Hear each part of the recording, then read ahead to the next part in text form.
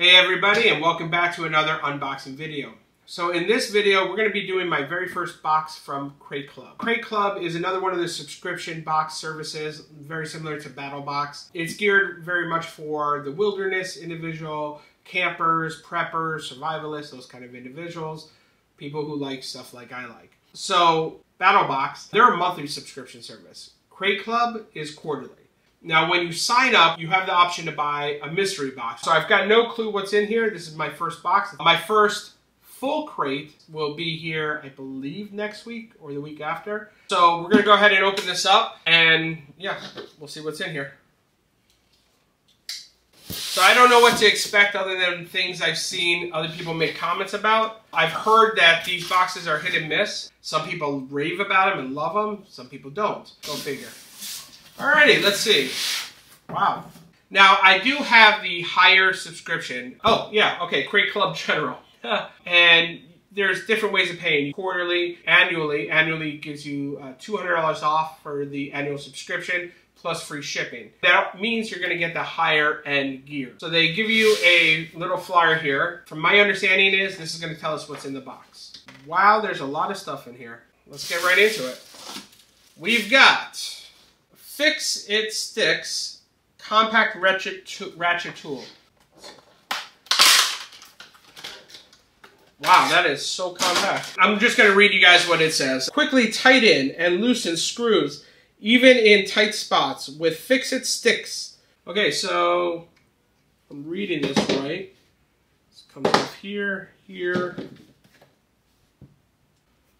So there's the system, and guess I can put the bits in here.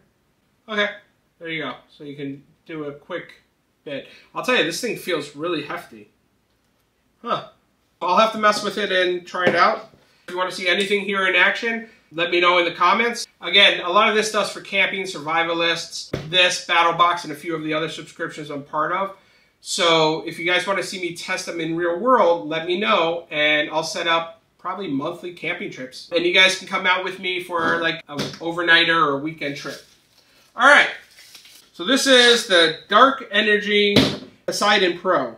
The Poseidon Pro is a workhorse power bank built for the elements and for any adventure. It's IP68 certified for dust resistance. It's 1.5 meter water resistant. All right, it's capable of charging your devices up to 2.5 times faster than any normal charger. It's a 10,200 milliamp power device. It has a built-in flashlight and other safety functions. Let's go ahead and pop her open real quick. This is fun. It's like Hanukkah or Christmas for my non-Jewish friends here. This is pretty rugged. So you got rubber, feels like rubber on the edges, and of course camo. Charger cable, it's USB-C, and the cable is one of those fabric cables, similar to what Belkin sells. It's good quality. It looks like it has a belt clip holder, a nice carabiner. This is a special carabiner. So you've got a window breaker. So if you're like stuck in a car, you got to smash the window out or windshield out, you've got that. You've got the carabiner. You got a bottle opener there, Phillips screwdriver or a flathead screwdriver. But you've also got, yep, there it is, a knife. Got another knife for my collection, and the carabiner is nice. I'm going to have to put this to the test.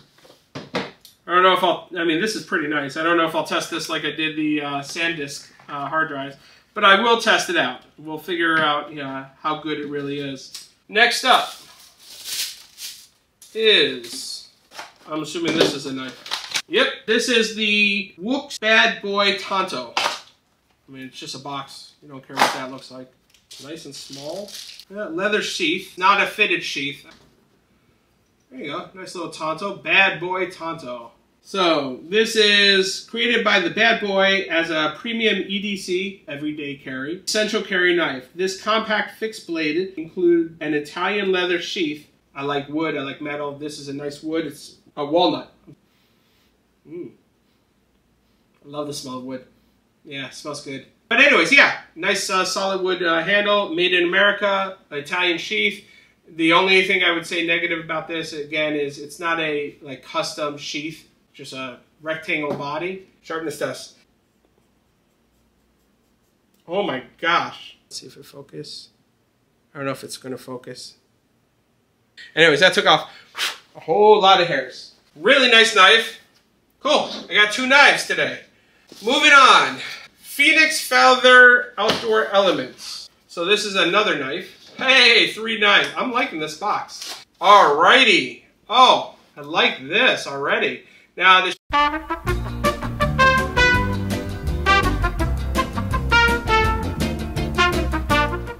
Sorry about that. Battery died.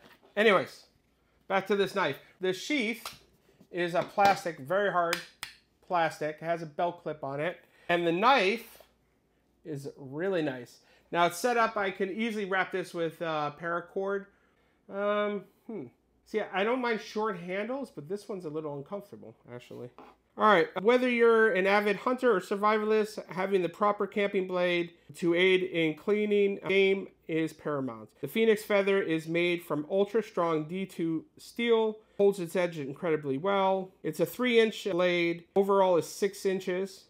Extremely lightweight. It makes me feel like I'm holding titanium. The only thing I don't like is it's small. If it was like a ½ an inch more, it just feels a little short. Anyways, I'll have to try it out. And if you guys let me know if you want to come camping with me, you guys can see me trying it out. So, there we go. We got 3 knives. All right, let's see what's next. This is my medical pocket. I'm not going to really spend a lot of time on this one because if you know what a medical kit is, you know what a medical kit is. The case is really nice material. It's thick, it's strong. You definitely can feel it's durable.